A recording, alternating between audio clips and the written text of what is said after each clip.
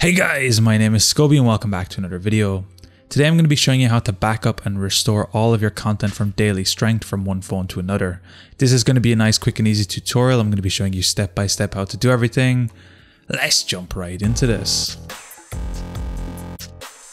So what I'm going to be doing is using two separate phones here. I'm going to be using phone 1 and phone 2. I'll be putting the text on screen. Phone 1 is going to have all the data that I want to transfer over to phone 2. As you can see, phone 2 is completely empty. So what we're going to be doing is starting on the phone that actually has content on it. So for me, that's phone 1. What we're going to be doing is opening up the Daily Strength application. I'm going to be clicking the cogwheel settings on the top right, and we're going to be looking for the option here called Backup and Restore. Once we see this, we can click this open and we'll have two options here to either backup data or restore data. What we're going to be doing is clicking the top one to backup data, which is basically going to then create a file which contains all the data from our Daily Strength.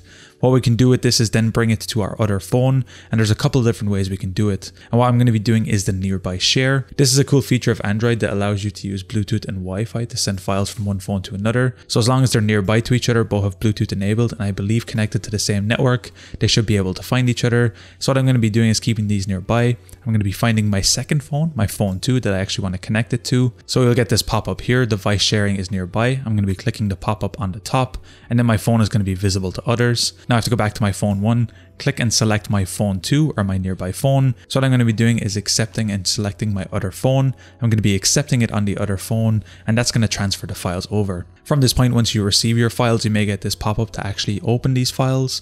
For me, I'm actually going to be opening them in Z-Archiver. This isn't a needed step. I just want to show you where I actually have my files downloaded, and you'll need to make sure you know exactly where your files are. So once I click to open with Z-Archiver, you can actually see they're inside my downloads folder, and you can see my daily strength.zip file here, and you can see I have my daily strength, the date, and a .zip file, and that's exactly what we're going to need to bring over to Daily Strength. What I'm going to be doing is going back over here. I'm going to be clicking the cogwheel settings on the top right. I'm then going to be clicking the backup and restore option. This time instead we're going to be clicking the restore data. I'm going to be selecting this, and here you're going to have to locate to where your files are. So thankfully for me, it actually shows up under recent files. So I'm going to be selecting the top one. I'm going to be clicking it, and then this is going to import all the data from our phone 1 to our phone 2. So we have all of our previous workouts, we have our current in progress workouts, and we have all other data that we had on Daily Strength. And it's as easy as that to get it set over. This is a relatively easy process to do. I do wish there was online cloud save so you didn't have to do this manually every time.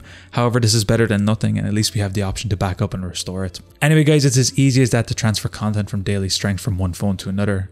If you guys enjoyed this tutorial, be sure to drop a like. Subscribe if you're new, check out the other videos on that channel. If you enjoyed this video, be sure to drop a super thanks to show your support. Anyway guys, thank you so much for watching. Until next time, as always, keep it saucy. Peace.